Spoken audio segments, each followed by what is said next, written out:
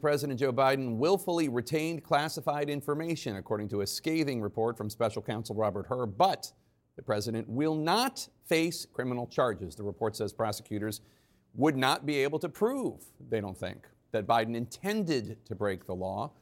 But the reason behind that is interesting. The report also contains a concerning assessment of President Biden's faculties and his memory. Investigators finding his, quote, memory was significantly limited in interviews they conducted. They concluded it would be difficult to get a jury to convict a, quote, sympathetic, well-meaning elderly man with a poor memory, unquote.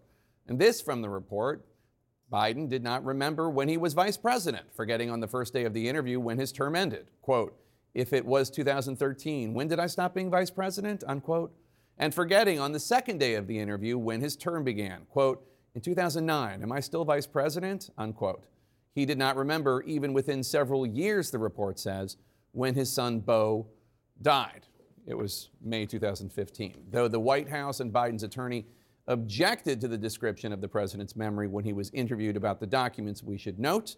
Let us bring in former Biden White House Communications Director Kate Bedingfield and CNN special correspondent Jamie Gangel. Kate, I'm sure you're excited to answer my questions on this, but I'm always happy to answer your questions, Jake. I'm sure there are Democratic voters out there. We know polls already think that a majority of Democrats, not just voters in general, but Democrats are concerned President Biden is too old to be president. And I'm sure some of them today are looking at these news reports and saying, this guy might have been a great president, but he should not be the nominee.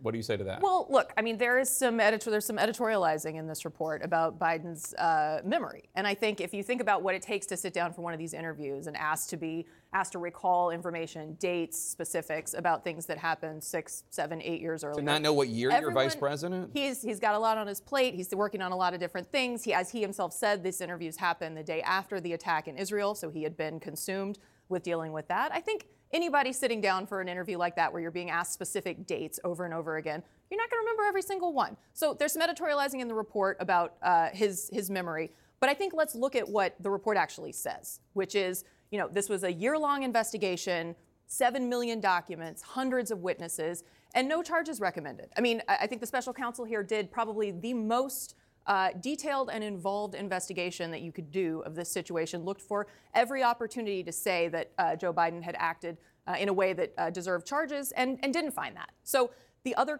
clear thing that we see in this report is the distinction between Joe Biden's case and Donald Trump's case, where you have the special counsel saying Donald Trump intentionally obstructed justice. Joe Biden said, take whatever you need, look at whatever you want. I'm a totally open book on this. And that's a huge, huge difference. Jamie, what are the White House's options here? I mean, it seems to me like as a PR matter, as a legal matter, this is done. It's a W. But as a political and PR matter, this could be bad, but they're choosing just to emphasize the positive. I think it is bad. I don't think there's any question about it. So, look, it is true.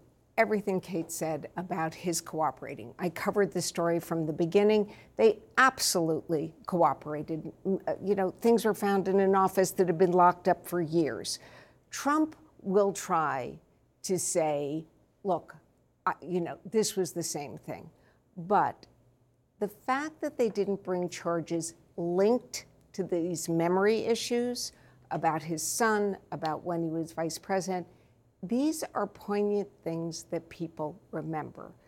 I think it probably won't be long before some Biden surrogates remind people that Donald Trump just confused Nikki Haley and Nancy Pelosi. Sure. So we have 2 elderly people running, but I think this is bad news for the White House. So, and let's talk about that a little bit more, because this is a particularly bad week for this report and its comments about President Biden's faculties and his memory to come out, because twice this week he has acted as if he, in 2021, spoke to European leaders who have been dead for years.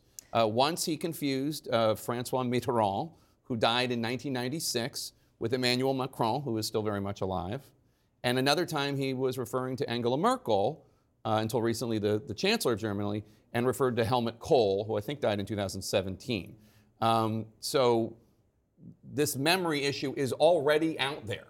But I want to know how many voters in Michigan, Wisconsin, you think know the difference between Cole they don't and, know, but they Merkel, know when or are somebody going to cast their vote. Well, you asked. Sorry, okay. Or are going to cast their vote for president based on whether someone is naming Emmanuel Macron or Francois Mitterrand, whose name they probably don't even know. But it's not about that. It's about faculty and memory and whether or not somebody they perceive is competent. You saw the poll in NBC News that had like Donald Trump as something like 48% perceive him to be competent and like 32% perceived President Biden. I'm not saying that that's accurate, but that's the perception. Well, right, and so they're going to look at how is he doing the job. They're going to look at what has he gotten done. They're going to listen to what he's got to say as he's traveling, as he's campaigning over the next 9 months. They're going to hear, as Jamie noted, they're going to hear Donald Trump out there saying, you know, Nikki Haley and Nancy Pelosi, inverting their names. They're going to hear him saying all sorts of things that have, shall we say, a casual relationship with the truth. I mean, this is a campaign where you're going to have Donald Trump